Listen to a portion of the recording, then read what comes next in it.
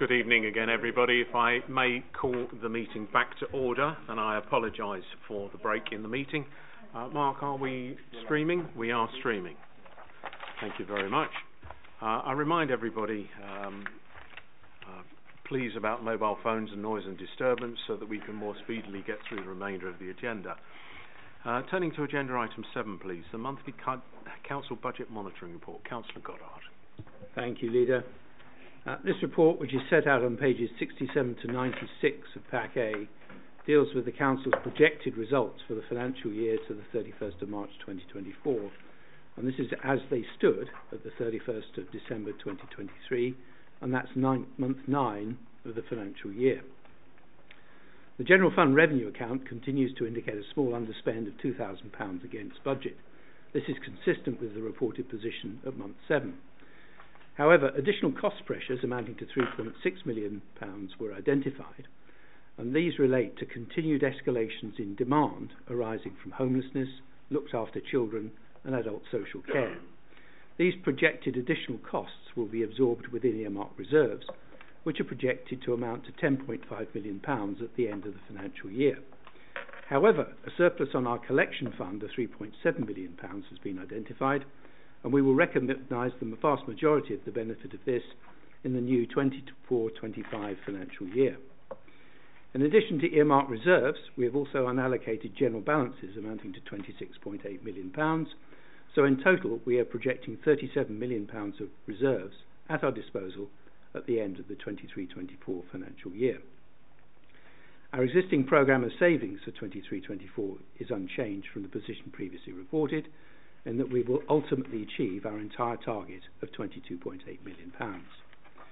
General Fund capital expenditure for the financial year is now indicating an underspend within the year of £28.7 million, with anticipated expenditure expected to amount to £100.6 million.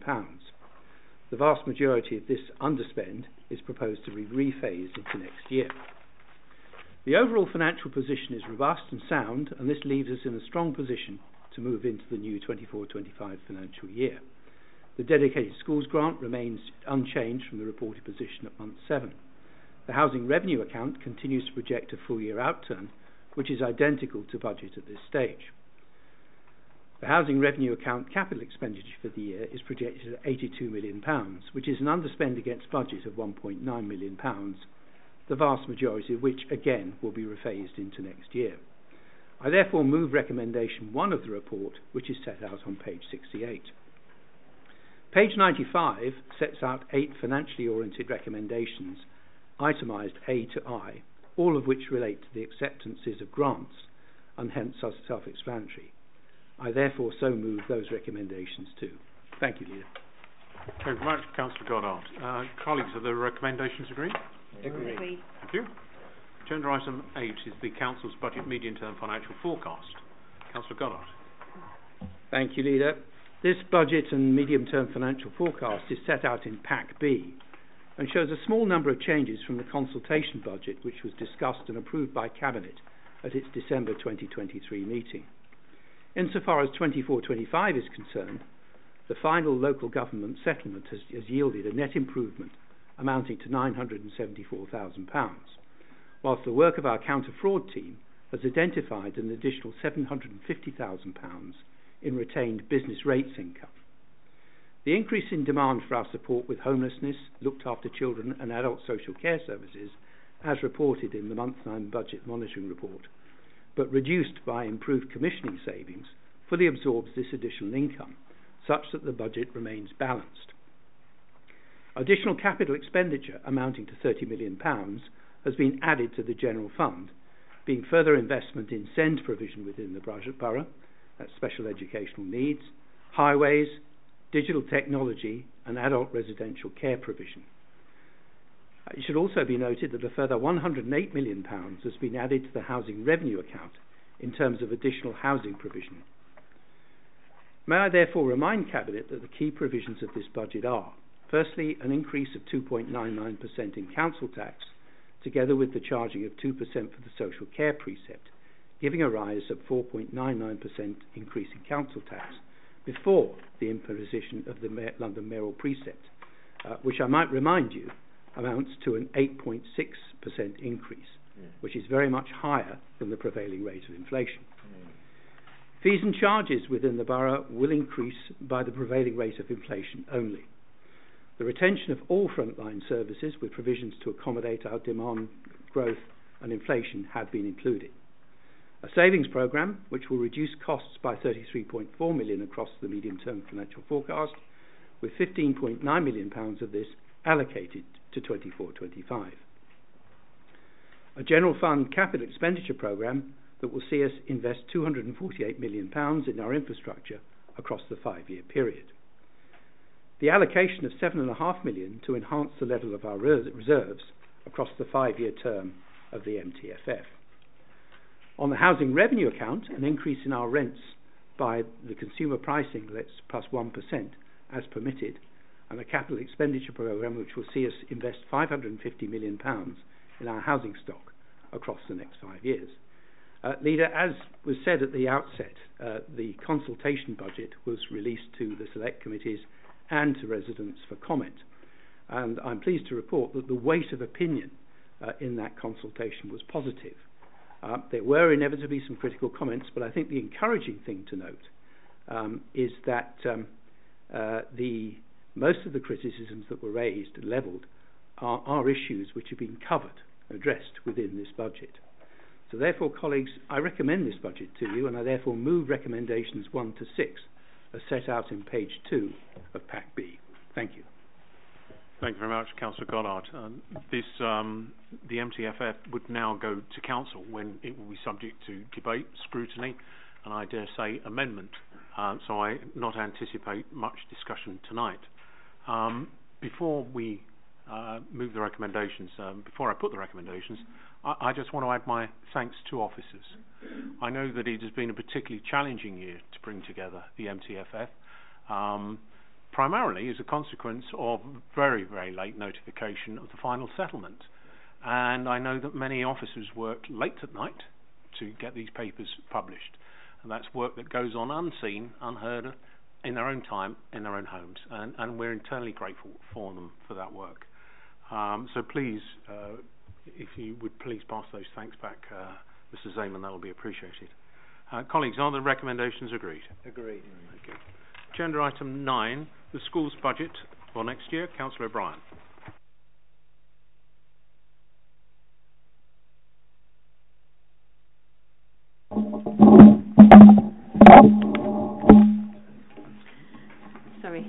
Thank you very much, Leader. Agenda item 9, the schools budget for 2024-2025, seeks Cabinet approval following the required consultation process with our relevant stakeholders, including the Schools Forum. Council continues to manage the challenges arising from significant levels of underfunded demand and inflation within the ring-fenced schools budget. The dedicated schools grant funding is driven by pupil numbers, which has increased by 5.1%. Table 1 on page 99 shows the increase in funding for pupil numbers and the increase in number of pupils who are accessing the high needs block. But note that this leaves a difference in funding for those pupils who are applying for or those just starting on the road of an EHCP, as they do not come into the actual funding allocation for this year. Details of the high needs block budget is still pending as Council awaits the outcome of the dedicated safety grant. The DSG management submission, which is part of the safety valve programme that Hillingdon is part of. Once this is received, it will be presented to Schools Forum for discussion and for decision. The Council continues to scrutinise the independent and non-maintained special needs placements that are out of Borough and where costs continue to increase due to capacity demands within Borough. However, this has now started to be addressed by creating extra capacity in Borough, albeit at a time of increased pressures due to large numbers of children requiring these particular placements. And we can't ignore, again, as I said last year, the national and global issues with the cost of labour, materials, issues with workforce and inflationary demands that are put upon us. The schools budget block must be approved by Schools Forum, who initially rejected the council's request to transfer 0.75%, which was what was asked of them. Last year we asked for 0.5%, which is just short of £2.1 million from the school block to high needs blocks for 2024-2025. This could have had a serious impact on the safety valve agreement, meaning that the council would have had to have made a disapplication request to the DfE, of which the block transfer was approved. So this funding will now assist with pressures in other areas of education. As nationally and all local authorities move closer to the prescriptive national funding formula that we have been moving forwards for a number of years now, Hillingdon schools will move 10% closer this year using the set agreed factors.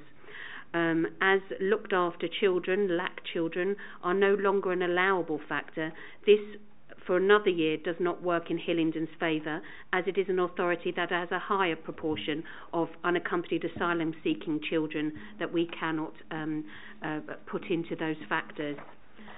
As announced during 2023, the government through the DfE has extended the number of free childcare offers available to working parents for early years for the forthcoming year.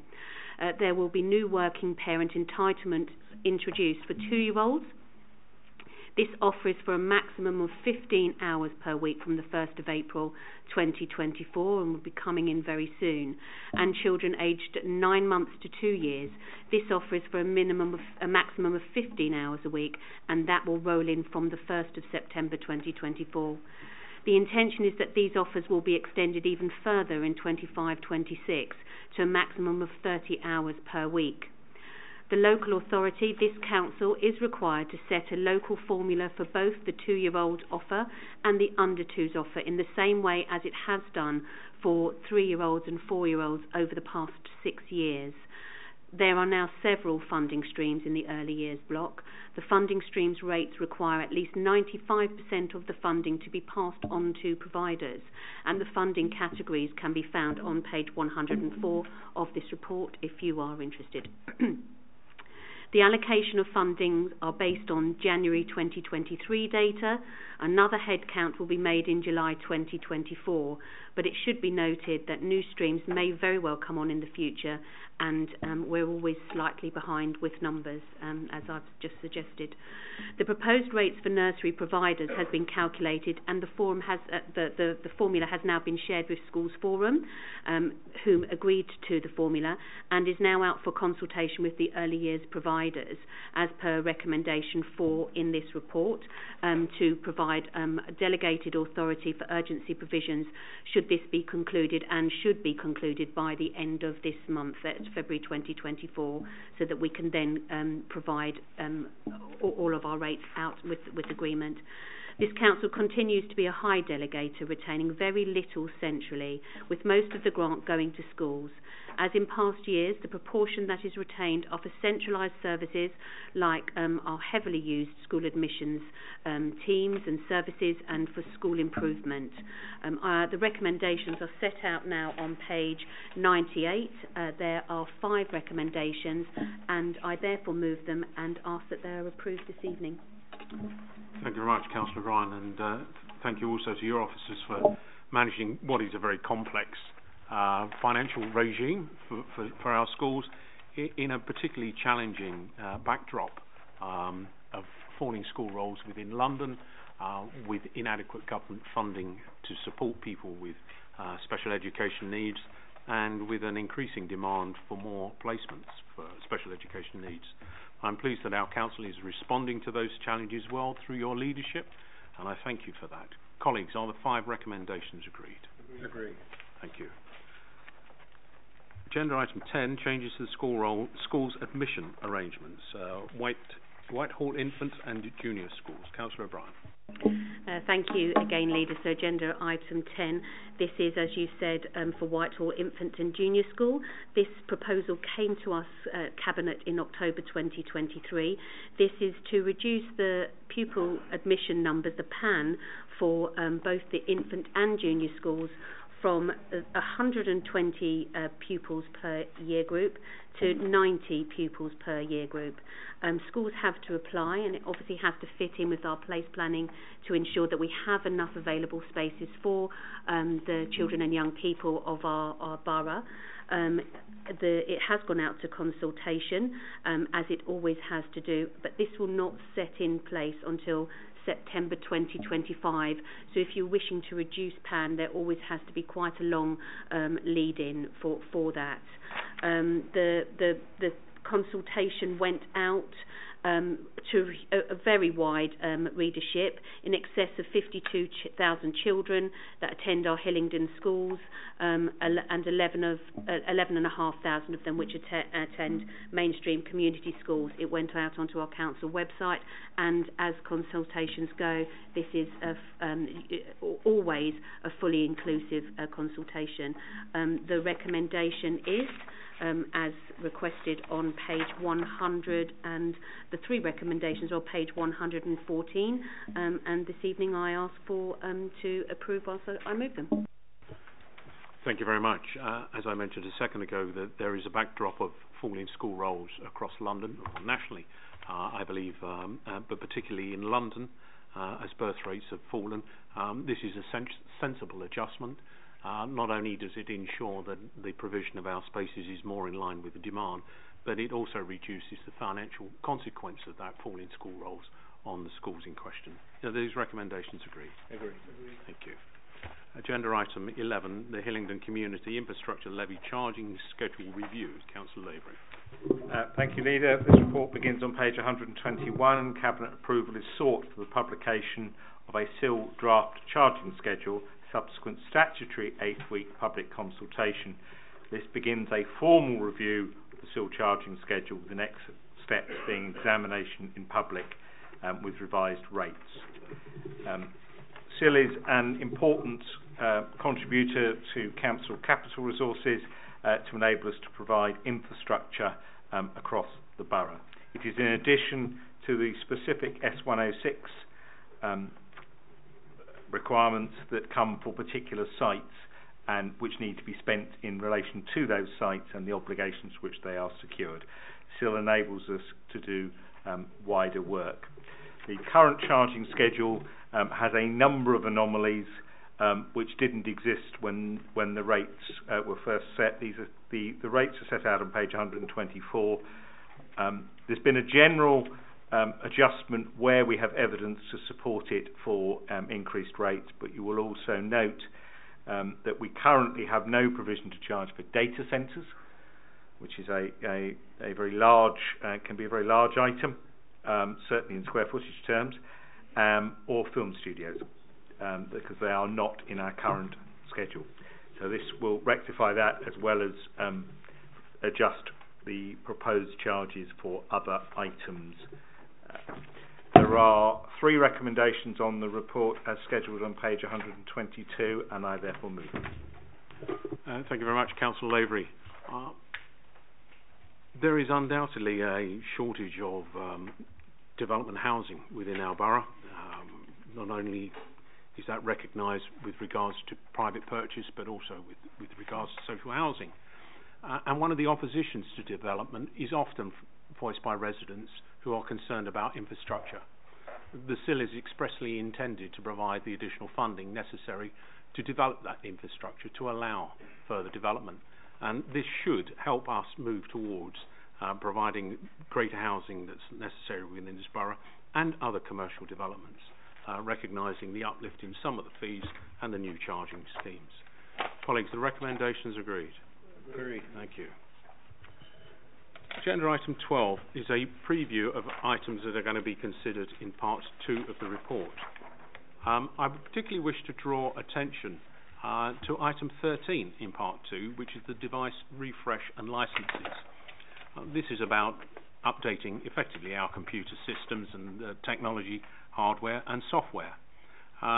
Without going into the detail of that, what I wish to draw attention to is the fact that it is our intention to donate up to 500 of our existing systems, devices, to residents within our borough to enhance their ability to get online for us to help tackle digital exclusion.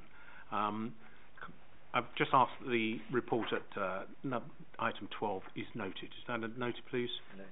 Thank you. Now I need to move into part 2 of the meeting, and I ask for members of the public to retire, and also for the link, for the YouTube link to be broken. Thank you.